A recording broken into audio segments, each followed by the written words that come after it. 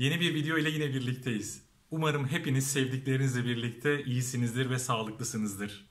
Bu videoya size bir sürpriz yaparak sevgili Ayşenur'un piyano performansıyla başlamak istedim.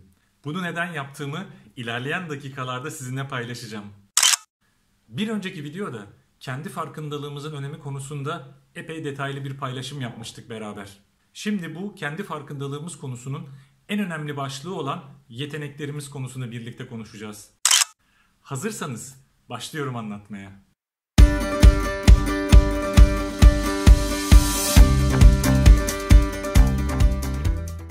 Yetenek kelimesi aslında günlük hayatta bizim çokça kullandığımız bir kelime. Bu kelimeyi bazen hayranlık, bazen de kötülemek için kullanırız. Hem de kendi kendimizi kötülemek için. Ne kadar yeteneksiz, ne kadar da yetenekli, ben ne kadar yeteneksizim, bu kadar da yeteneklisini hiç görmedim gibi sorularla aslında yetenek kelimesini günlük hayatta sıkça kullanırız. Yetenek en basit haliyle belli bir alanda diğerlerinden daha iyi olma, daha hızlı olma halini tanımlar aslında. Yetenek konusunda yapılan en büyük tartışmalardan bir tanesi acaba yetenek doğuştan mı gelir diye. Bunun cevabı aslında çok basit. Evet, yetenek doğuştan gelir. DNA'mızda gömülü bir şekilde bulunur. Hepimiz anne ve babamızdan kalıtsal yollarla gelen yetenekler ile doğuyoruz.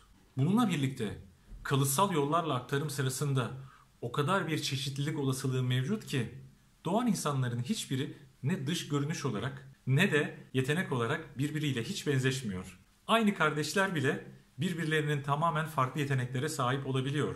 Çocuklardan bir tanesi resim yeteneğiyle doğarken diğeri müzik yeteneğiyle doğabiliyor. Yeteneğimizi nasıl keşfederiz peki?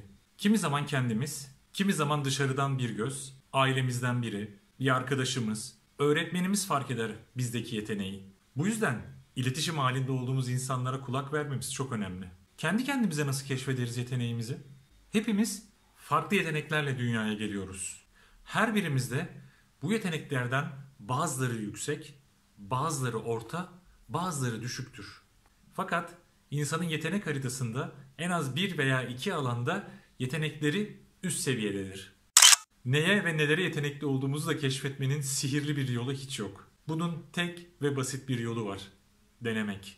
Yeteneğimizin farkına varmak tek seferde bir anda olabilecek bir şey de değil. Defalarca emek ve gayret vererek denemek gerekiyor. Farklı alanlarda deneyimlerde bulunmak yeteneklerimizi fark etmek için çok önemli bir rol oynar.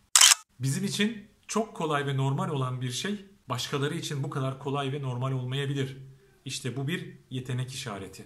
Başkalarının belki de bir yılda öğrenebileceği bir şeyi bizler birkaç ay içerisinde yapabiliyorsak aslında bu o konuda bir yeteneğimiz olduğunun çok önemli bir işareti olabilir. Yeteneğimizi bulduğumuzu anlamanın yolu da çok açık aslında. Zamanın nasıl geçtiğini hiç anlamıyor. Yaptığımız işten büyük bir haz alıyorsak ve de hiçbir yorgunluk hissetmiyorsak işte bu noktaya çok dikkat etmemiz lazım. Bu bizim keşfetmek istediğimiz yeteneğin ta kendisi olabilir. Dikkat etmemiz gereken husus ise almış olduğumuz bu haz ve tatmin bir süre geçmesine rağmen halen devam ediyor mu, etmiyor mu?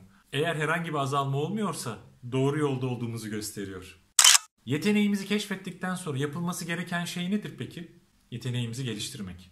Yetenek doğuştan gelir ama doğuştan geldiği hali hamdır. Yani daha olgunlaşmamıştır. Bu yüzden yetenekleri üst seviyelere çıkarabilmek için bir çalışma ve geliştirme programı uygulamak gerekiyor. Almanya'da keman öğrencileriyle yapılan bir araştırma gösteriyor ki müzik eğitimi alan öğrenciler 18 yaşına geldiğinde ortalama 3420 saat keman pratiği yapmışken orta seviyedeki öğrenciler 5301 saat, en üst seviyedeki öğrenciler ise toplamda 7410 saat pratik yapmış oluyor. Aslında alanında en iyi diyebileceğimiz seviyeye ulaşan insanların yeteneklerini geliştirmek için diğerlerinden çok daha fazla çalıştığını gösteriyor. Yetenek tek başına yeterli mi? Bunun da cevabı hayır. Ona eşlik edecek içten gelen tutku seviyesinde bir istek gerekiyor. Eğer yeteneğimizin yüksek olduğu bir alana gerekli emek ve gayreti göstermezsek, yetenek seviyesi o alanda daha düşük olan bir kişi %100 çalışarak harcayacağı daha fazla emek ve gayretle yetenek seviyesi daha yüksek olan bir kişiyi o alanda geçebilir. Ben kendi iş hayatımda bu duruma uyan sayısız örnekler gördüm. Yaptığı işte yetenek düzeyi çok üst seviyede olmamasına rağmen tutkuyla, aşkla çalışarak çok iyi yerlere gelen arkadaşlarım oldu. Doğuştan gelen yeteneklerimiz başkalarıyla aramızda farklılıklara ve eşitsizliklere sebep olabilir. Ancak bunlar doldurulamayacak alanlar değil. Çalışma, emek, gayret, sabır, disiplin bu farklılıkları yenebilecek güce sahip. Şimdi gelelim videonun başında sevgili Ayşenur'un piyano performansını neden paylaştığıma. Ayşenur'un bu hikayesi yaklaşık 15 ay önce evine bir org gelmesiyle başladı. Bu orgun tuşlarına basarak ve notaların yerlerini öğrenerek başladığı bu yolculuk sonunda sizlerin de izlemiş olduğu bir serüvene dönüştü. Bu yolculuk boyunca Ayşenur dışarıdan hiçbir destek, yardım ve eğitim almadı. Her şeyi tek başına kendi kendine internetten öğrendi ve bu seviyelere ulaştı. Size bu yüzyılın en önemli yeteneğinin ne olacağını söyleyeyim mi? Kendi kendine öğrenme yeteneği. Günümüz dijital dünyasında sabahtan akşama, akşamdan sabaha bütün bildiklerimiz değişebiliyor. Dün bildiklerimiz bugün geçerli olmuyor. Kendi kendine öğrenebilme yeteneğini geliştirenlerin çok önemli bir avantajı olacağını düşünüyorum. Üstelik bu yetenek herkeste olan bir yetenek. Yapmamız gereken tek şey onu ortaya çıkarmak, geliştirmek ve hayatımızın her alanında uygulayabilmek. Her videonun sonuna geldiğim zaman yapmış olduğum özeti bu kez farklı bir yöntemle sizinle paylaşıyor olacağım. Eğer yeteneğinizi keşfettiyseniz ve de büyük bir istekle de üzerinde çalışıyorsanız bununla ilgili yapılabilecek tek yorum var. Kim tutar sizi? Herhangi bir yeteneğinizin olmadığı alanda inanılmaz bir istekle çalışma azmi ve gayreti içerisinde olduğunuz zaman da bu durumu anlatmak için de kullandığımız söz ne kadar ekmek o kadar köfte. Durmadan çalışmaya devam. Eğer keşfettiğiniz bir yeteneğiniz var ama herhangi bir isteğiniz, herhangi bir çalışmanız yoksa da bununla ilgili yapılabilecek tek yorum var. Olmasa da olur.